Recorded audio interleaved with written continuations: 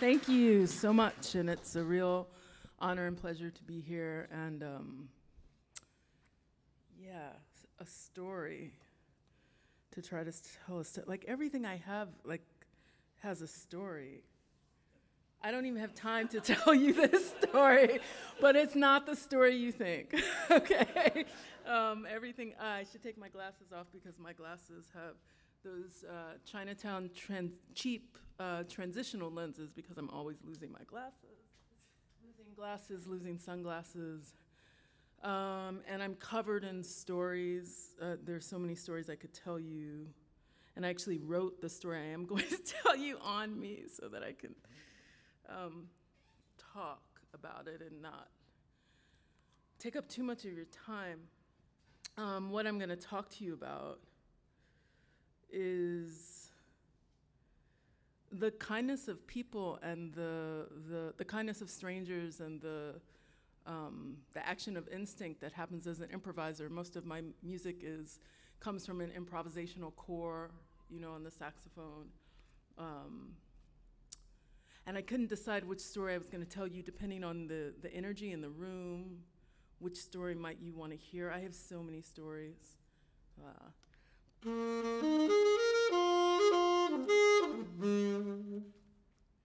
And I said I was going to sit, but don't tell my high school music teacher that you saw me sitting with the saxophone. This is so illegal.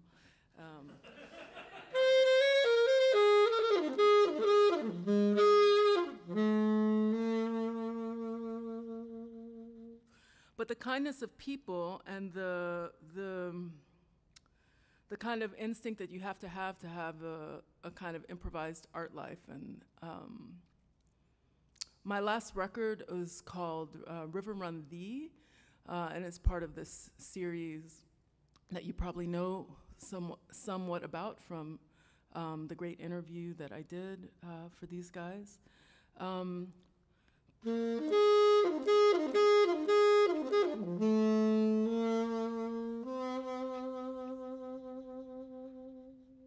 Part of that record is based on a trip that I took, and that was the other thing I couldn't decide this weekend. I could tell you a story about traveling, you know, transatlantic traveling that I get to do, and the neat places that I've gotten to go because of improvisation and this horn that's in my hand. Or should I tell you about someplace even more exotic? Before I go into this, are there any Southerners in the room? am I dealing with any, you know, Mississippi? Shout it out, are you here? Okay, Tennessee, any Tennesseans? Okay, how about Louisianans? Any Louisianans in the room? Okay, all right, New York crowd. That's good. Which means I'll go home safely this evening. No. But I decided I would tell you one of the stories from the trip that I took through the South last year. Hashtag Southern Sojourn 2014. Hashtags are ridiculous, but I do use them. And so if you want to see more about that trip and read more about the trip, the stories that I took on that trip, just put that hashtag into Google and you'll find more. I used to write zines, and I used to kind of keep travel journals that I used to share with people, and I've started doing it online a little bit. Now I'm so torn with the way technology has kind of taken over parts of our lives that I just can't decide what I want to do with some of those stories. So anyway, hashtag Southern Sojourn 2014.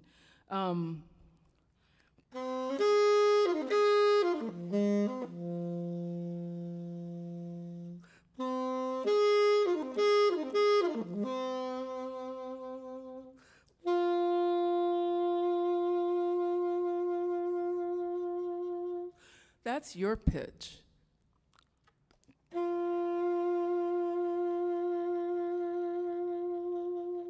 When I do this, can you sing that pitch for me? And when I put my arm down, you don't have to sing it? Okay, that will help me with telling this story.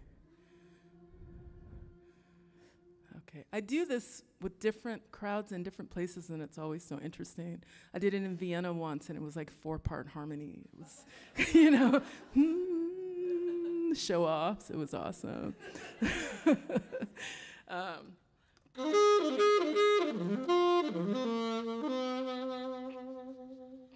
So the kindness of strangers. So I decided that I was going to take this trip, and it was going to happen over almost 4-week period, and that I was going to go to 3 of the main states that kind of run through this series that I'm doing called Coin Coin. I'm obsessed with American history.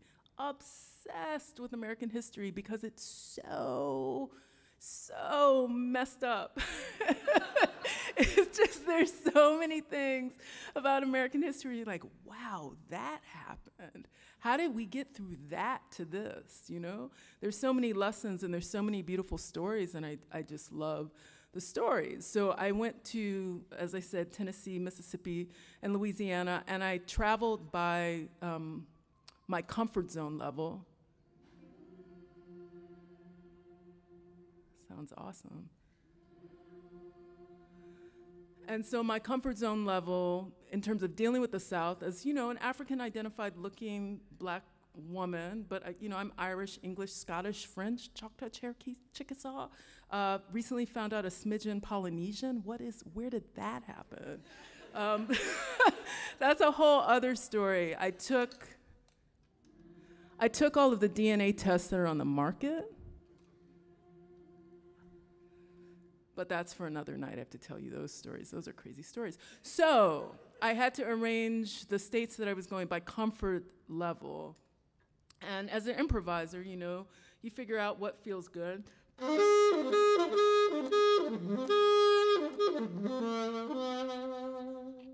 And the one thing that improvisation has taught me over and over again, and that is transferred well into the life of this, the life of an artist is a life of privilege. I feel very privileged. But this life of privilege that you learn time and time again is that eventually whatever problem that you're having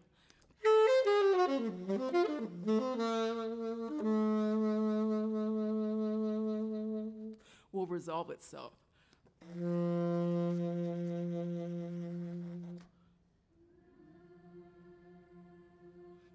And this is where instinct comes in. So I was supposed to take this trip over the summer because I didn't want to travel by myself. I wanted to travel with a friend. And I'm from Chicago, but I'm a classic New Yorker in that I have driven some vehicles illegally in the city. It is true. Don't tell. This is probably going online. Don't tell. But, and I said, well, you know, I'll go with a friend and I'll let him do the driving and, you know, just tell him where to go. Or maybe I'll practice some of my driving and maybe, but it just wasn't working out to where our schedules could align. And then I got all these cancellations for some shows that I was supposed to do in Mexico City. And I woke up one morning and I was like, I gotta go. Like my instinct just kept saying, I gotta go, you gotta go now.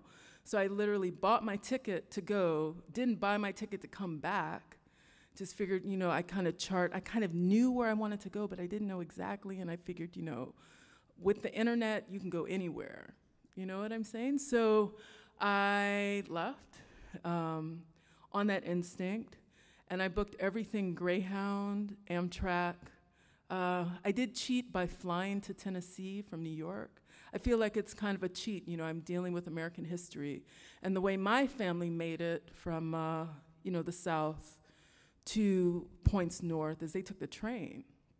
And I wanted to kind of recreate that, but I was a little lazy on the first, on the start. And I started in Tennessee because Tennessee was kind of comfortable for me. I'd been there a couple times before. My grandmother and her sisters are from Tennessee, and I had so much love for them and so many amazing memories of being in their presence that I knew going to Tennessee I'd feel okay. You know, because I have a lot of family that left the South to never go back ever again in this life.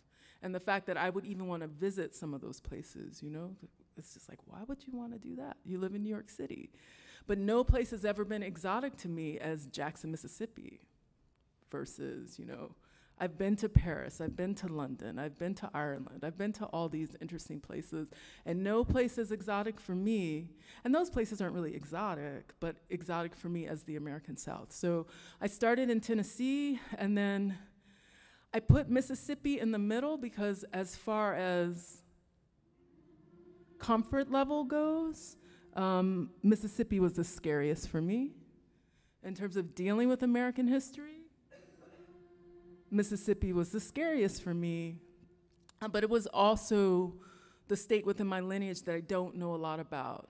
I'm a lucky American that I can trace my ancestry, at least on one side, back to, I'm now back to a baptismal record of a baby girl in Virginia, 1670, you know? And the reason that I have that information is because I stand before you as a descendant of a business upon which there is a paper trail. That's the one great thing about America and business, the paper trail. And so I went to Mississippi. And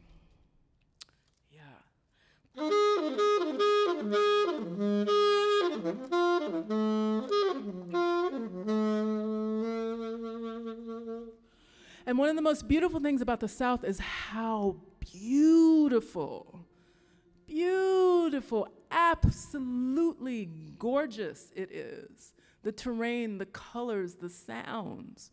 You know, so much so that it seemed, for me as a descendant from these places, how painful it must have been for family members to leave places so beautiful that were still so terrorizing.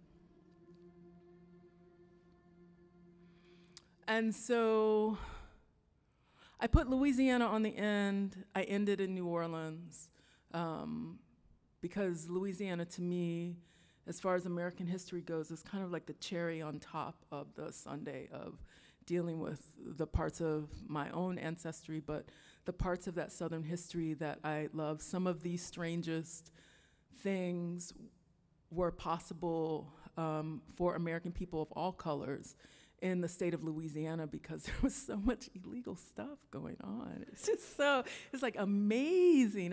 I'm so glad they did not have the internet. Can you imagine what would happen if they had the internet?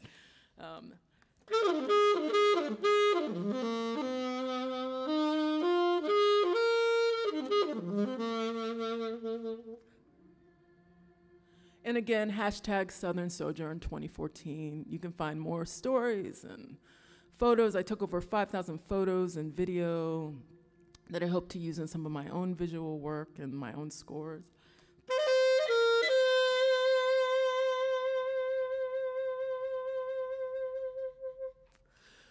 Mississippi.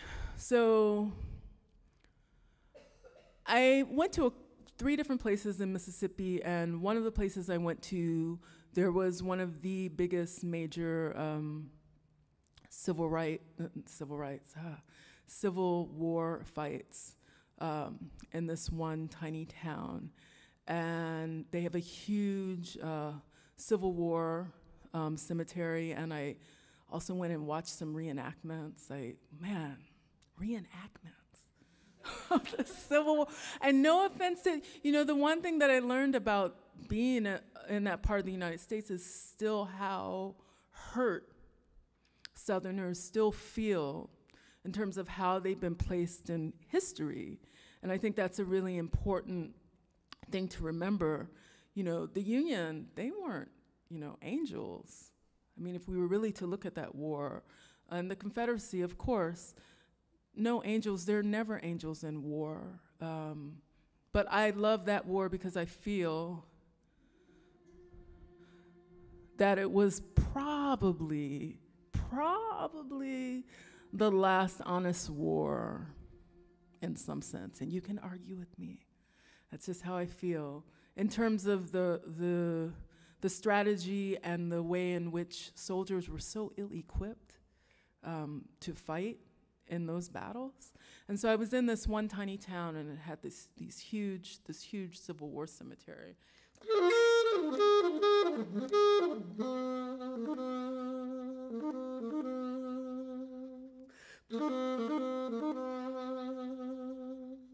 And as a traveler, the kindness of strangers is really what you have to depend on. And there I was by myself. The kindness of strangers. I did get a few, you know, uncomfortable, you know, radars going off in my head, like, yep, I don't, you know, we're not this is not, 1952, but this person obviously thinks that it is, and so I'm gonna go that way and let them go that way. I did have some of those experiences, but overall, I kept meeting all these kind people.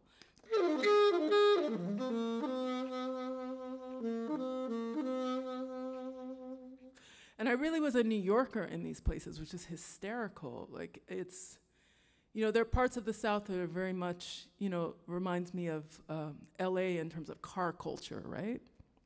And so this cemetery was the Civil War cemetery. You're supposed to drive. You're supposed to drive through, and they told me that. I was like, drive? Why would I want to drive through, a place where this major fight took place? I want to experience, what it was like to walk the terrain. And what was so amazing about this cemetery is the terrain was really scary. It was really hilly and cavernous, and I can't imagine running up and down hills and trying to get into the nooks and crannies there, trying to run and help people or hurt people. I couldn't imagine what that was like. So I spent, maybe 2 to 3 hours in the cemetery park, and cars would pass me by and look at me like, what is wrong with, I just want to say, New Yorker. I'm a New Yorker, and we walk. That's what we do. We know how to walk. And so, I'm feeling really good, and I get out of the cemetery.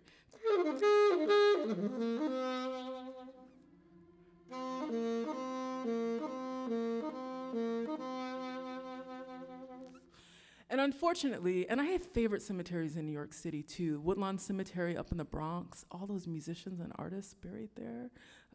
Greenwood Cemetery in Brooklyn. But I'm the type of person, when I go to a cemetery, I feel like the people buried there, when you walk past their grave, you should actually acknowledge, you're looking at somebody's grave, you should say something. I'm sure they would be happy to hear, someone say something, as you walk by. And so on this whole trip, I was going to really old cemeteries where I literally would have to dust off gravestones and kind of straighten things up for people. That's the saddest thing. God, please have me cremated. I want to be cremated. Throw me in an ocean. And so just going to these cemeteries, saying hello to all these very young men, very young Americans who all believed in something and had hope for something. And I just started daydreaming.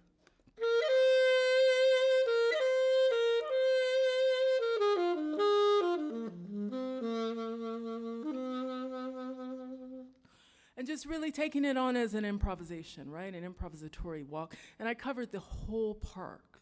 The whole park was huge. And I get to the end, and it's about closing time, and they have a separate building where there's a little information desk, and I go in to buy, a postcard, maybe take a photo. I also, kept the log online because, I use these tools also if I'm traveling by myself, so people can track me in case I go missing. That's a real. I grew up in an age where I was told that Black women didn't get looked for if they got lost. It's changed now. That's changed now. But I find these digital tools useful in, saying, hey, okay, she was in blah blah blah, and traveling through the South looking like looking like this. And, before I went down there thinking, maybe I should, should I wear a burqa? What should I be doing? Should I know that's probably not a good idea? What should I do? How should I cover up? No, I just go down there and be myself and be open and be kind. Another thing that improvisation teaches you, to be open to the moment and ready for the moment. So I'm coming out of the cemetery, and I go into the little office there, and I'm digging through my bag for money to pay for something, and I notice, now, like I said, I have issues with technology, so I'm actually not a smartphone person. I'm not like this all the time, but for this trip, I bought one of those kind of burner smartphones, because I figured I should, I need, just in case I need to get in touch with someone. And literally, I was hooking up this trip while traveling. So I needed to have, be able to call and to find people, because I don't have a lot of family left in the South. Everybody left, and so I'm digging in my bag for money and notice that the phone is gone. Almost done with this story, sorry. And I notice that the phone is gone, and I'm just beside myself, like, oh no. What am I gonna do? And I'm trying to explain to the ladies, and they're like, well, you can come back tomorrow morning. I was like, no, I'm supposed to be on a 6 a.m. bus, Greyhound bus. I think I was going to Alexandria, Louisiana next. And I was like, I can't. I have to, I can't skip a day. Is there something that someone could do? And she's like, well, we're getting ready to close. And luckily, my New Yorker side did not come out. My New Yorker side walked, but my New Yorker, we can be a little aggro. And I thank God that whatever I have left of Midwesternness came to, that honest Midwestern, just kind of groveling, like, oh, woe is me thing that which Midwesterners are very good at while they lie to you. Like, they can, as any Midwesterners in the room, you know what I'm talking about. So I'm just, what am I gonna do? And, should I like crack a tear? I'm gonna crack a tear. And she's like, look, I'll call Ranger Patty. And this is the first time I had heard this name, Ranger Patty, and I'm just thinking, okay, Ranger Patty, okay, Ranger Patty. And so this woman comes, and she's maybe my mother's age, redhead, really kind face, in her uniform, and she was kind of gruff because it was closing time. And I was trying to explain to her, like, I'm really, really sorry, and this is my situation, and I'm traveling by myself. And she was kind of gruff. And I didn't really listen when she said, go get in the truck. And so she had the truck outside. And so I went and got in the truck, and she, I didn't put my seatbelt on at first, and she chastised me for, said, put your seatbelt on, we could have an accident. And she said, okay, I'm gonna drive you through the park. And she was like, we're gonna get in the park, and you're gonna tell me which way you walked, which I had no idea at all, like which way. And so she took me around every nook and cranny of the park. And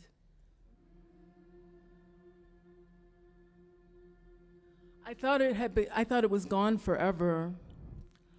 I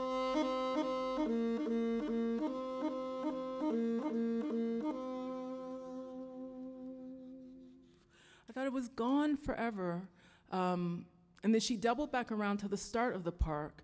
And there was my jacket that I had dropped along with the phone that was in the jacket. I could see it as clear as day. I dropped it right in the beginning because, again, this park was so beautiful. This cemetery, this fighting ground, this place in history that was so important was so beautiful. I was just stunned that that's what I was looking at. And there were just so many things racing through my head about what it had to be like to be an American during that time, trying to fight for something that today we wouldn't quite fight for in the same way, and slavery is not over. It's happening, as I sit here and talk to you, it's happening to someone somewhere around the world. History just shifts to different places, and that's why I'm obsessed with it. And so, on these travels, because I've toured as a musician and I've stayed in some of the greatest places, some really nice places, but I also know how to roll around in some of the dirtiest, nastiest places on the planet as a touring musician. And I've stayed in this motel in this little Mississippian town where literally the moment you walk along the grounds, you just know someone got hurt. That feeling, that instinct, again, that improvisation gives you that feeling. And so I got in the car with Ranger Patty, and she was like, I'll take you back to your motel. She's very sweet. And so we're driving.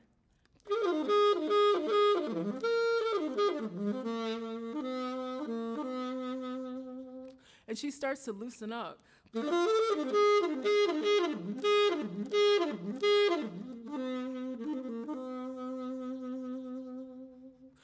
this is finally the time that I am able to clue into what she sounds like. And I'm trying to figure out, like, wow, okay, I've never really spent that much time in Mississippi, and I was just in Tennessee, and maybe like the sounds of Southern accents, I'm just not, completely getting.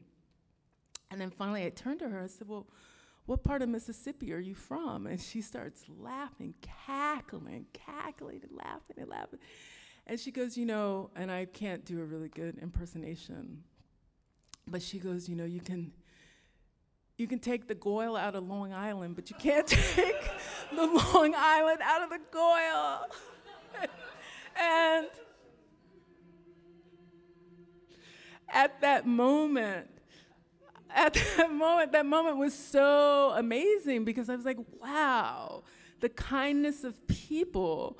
I had no idea that she was actually a New Yorker, and she lamented, it was awesome. She lamented about, well, you have an accent that sounds like you could be from anywhere, but for someone like me, it's impossible, and it's impossible to explain to people here, where it is I come from. So, and that's why I wanted to help you.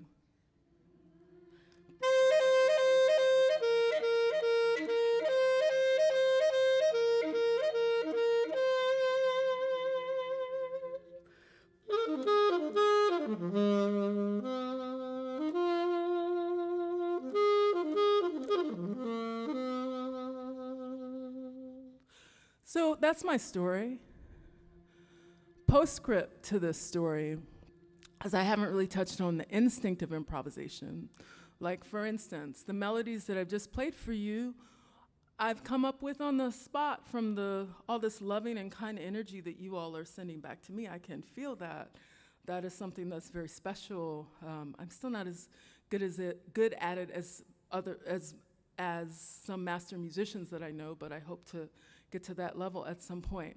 And postscript to that story is, remember I said I woke up that one day in February saying, oh, I gotta go. I don't know why I have to take this trip now. Maybe because I have these cancellations. Why I have to take this trip now, but I have to take it now. Well, 2 weeks into that trip, I was in Louisiana, and I wish I had time to tell that story. I had to take a limousine into that town. That's a whole other story. That's a crazy story. And the phone rings, and I go to my email, and I have, like 50 emails, people asking me if I'm okay, where am I, blah, blah, blah. And it turns out my favorite green market, where I was living at the time uptown, was right next to the Harlem explosion. And so I just put that to say that instinct is everything, and when you get a gut feeling that you need to do something or you need to be somewhere, that is something that you're supposed to take. And that same instinct allows you to be open and allows people to be open to you and to help you the way Ranger Patty helped me.